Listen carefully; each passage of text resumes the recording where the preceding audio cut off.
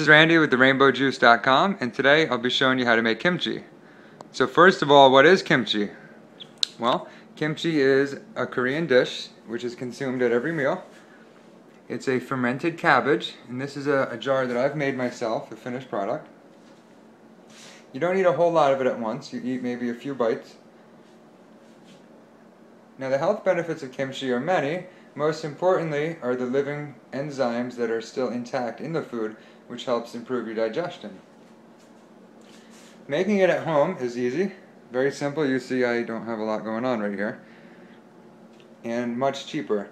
To buy a jar that's at the store near me is about $5 to $6.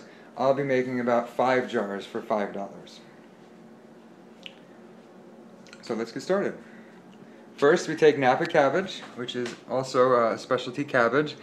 I found this one at Wegmans. I took a half of the Napa cabbage and I cut it into bite-sized pieces. Then you're going to soak it in water. Make sure it's submerged in the water. And I added 1/4 cup of sea salt. Once that's all in there, mix it up nicely. I just like to put this lid on the top to keep it weighed down and keep it submerged under the water. The second step to making kimchi is to make your flavor paste. So in a food processor, you can see I've added a bunch of ingredients. I added 1 apple, half of an onion, 1½ inch of ginger root, 2 cloves of garlic, half of a Daikon radish, 4 green onions, and I'm going to attempt to say the name is 3 tablespoons of a Gochgaru, which is a chili powder. If you can't find that in your store, you can of course use a cayenne pepper. Now down below the video I'll leave a list of ingredients, that way you can easily find the recipe and make this for yourself. So all you're going to do then is to turn this into a paste.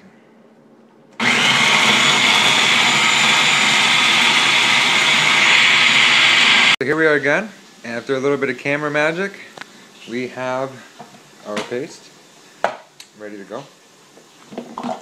I don't own a blender, so I'm using a food processor. It doesn't come out quite that creamy, it's just more like a salsa. But if you use a blender, you'll get it nice and creamy. Also what I've done then is drain the cabbage, left about a half a cup of water with it, of the salt water. And all we're going to do is take our mixture here and combine it with the cabbage, which is going to be tricky with one hand, but we'll do our best here.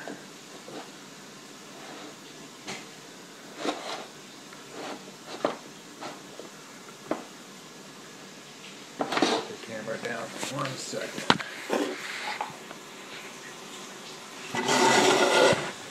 Okay.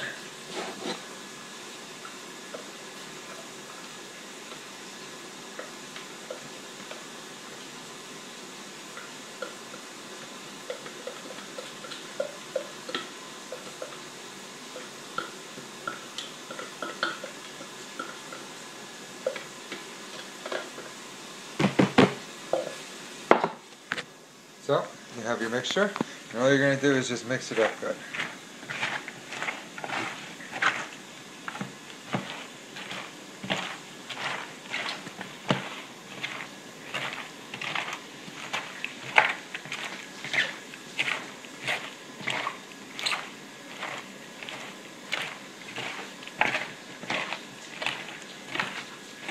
Okay, mixed up nice. Next step then, once you got your mix, you're going to take it and you're just going to start loading it into, I use 1 pint mason jars.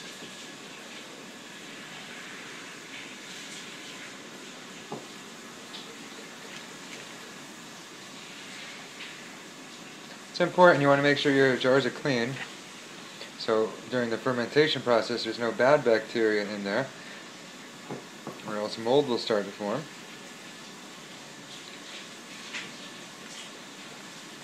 Okay. Pack it down there pretty good, you know, add some pressure, get it packed down. If you want to add a little more liquid, that's fine. The important thing is you want to leave room for it because it will expand as it begins to ferment.